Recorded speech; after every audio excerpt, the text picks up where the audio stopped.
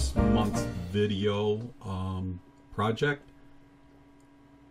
This month's project is a game board for marbles. Some people call it aggravation.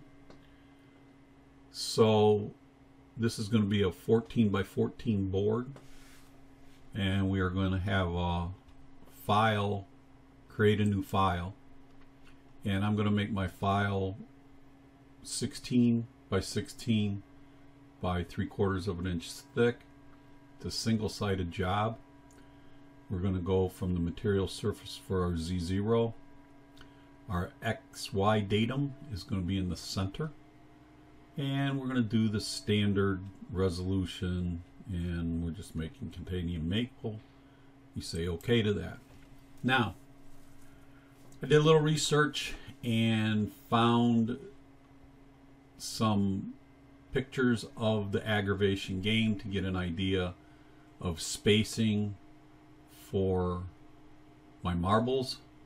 So the first thing we'll do is we will go and I will bring in my bitmap of the game board. And here's my bitmap of the game board, and it basically gives me an idea of where things need to be. When I measured things, basically these here are 1/2 inch holes, okay, for the marbles, but we're going to bore them out at 3/8 because our marbles are 1/2 inch. So I'm going to put a couple notes up here for myself. So we're going to go 11 3/4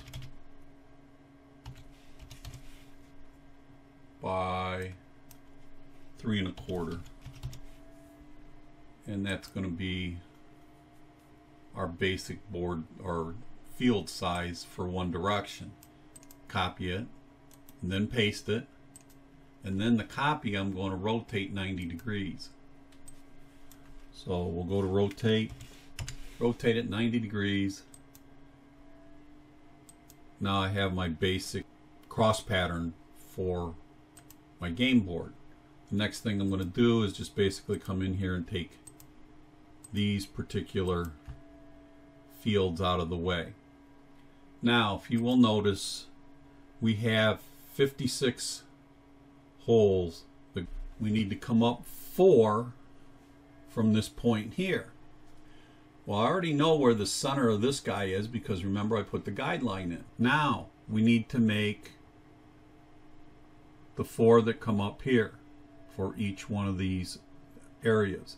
Remember, 4 is 2.5179, or we could just come back over here like we did before, go from dot to dot, and then drop this guy down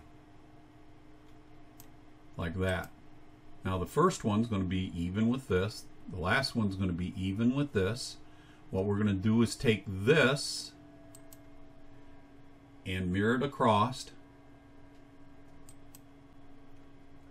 flip horizontally. Now we have one over there, and then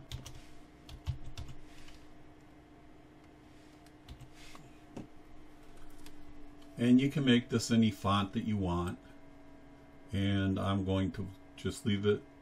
I'm going to change the font.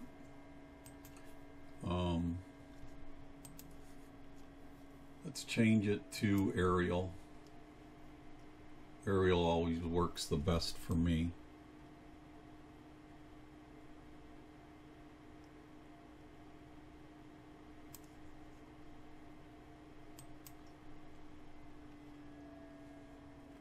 I like to do single line too for this kind of stuff.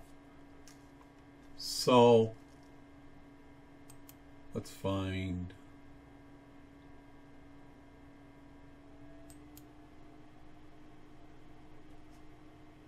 something that is pleasing.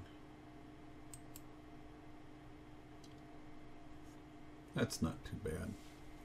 So let's go, and that's a little on the big side, so let's shrink it down a little bit. I like that better. Let's line it up. Now, just like we did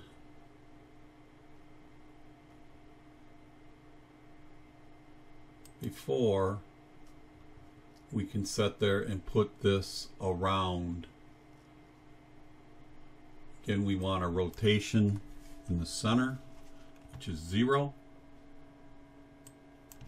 We want 4 of them to go around. And voila, we got them all the way around.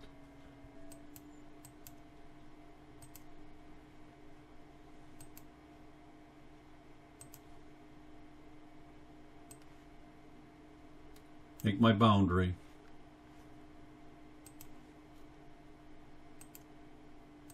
And I will make a pocket toolpath.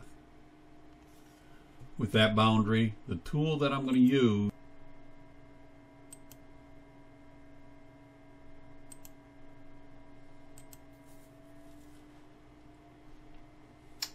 so the first thing we want to do is one of the things I like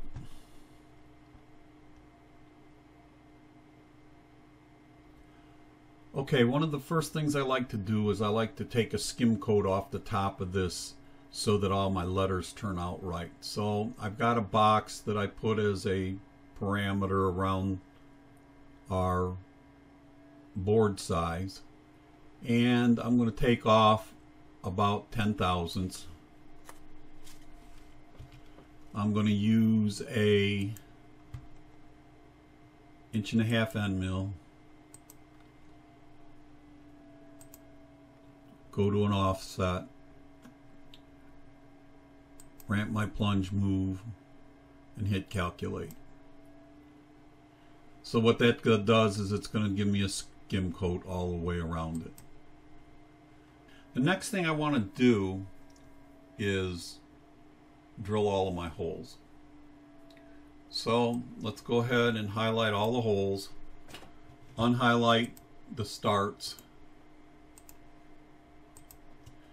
and these are going to be a drilling path. Come up the drilling path, and we're going to make the cut depth about 1/8 of an inch. We're going to select a ball nose that's a 375. We're going to use the peck drilling method,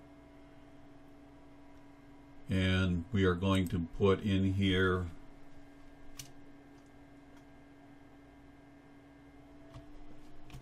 marble detent. Okay, the next thing that we need to do is we need to do our starts. So we'll highlight all of our starts.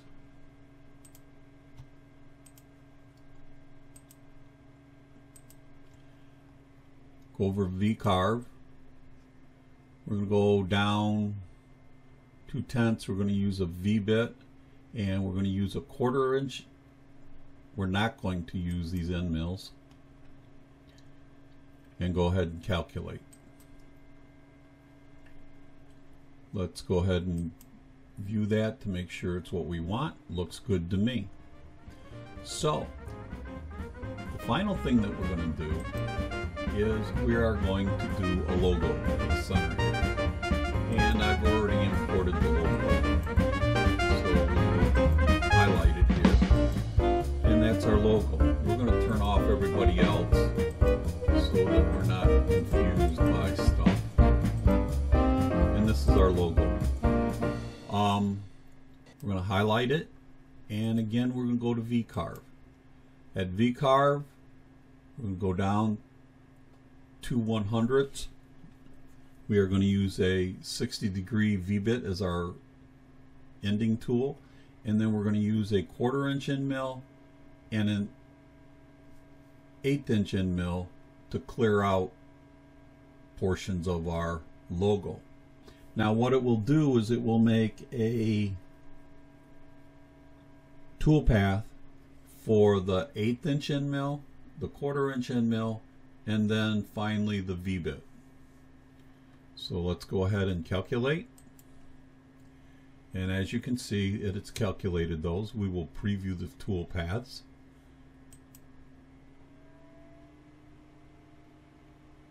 And as you can see, it cuts it all out. Now to get a final look at what we're going to do, we're going to preview our visible toolpaths.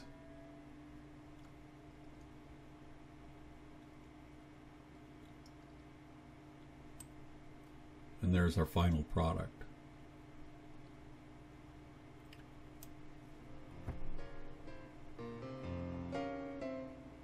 On the Next Wave automation website, we have other videos on the machining, the finishing, and we also have a write-up of full instructions on how to do this month's project. Thank you, and see you later.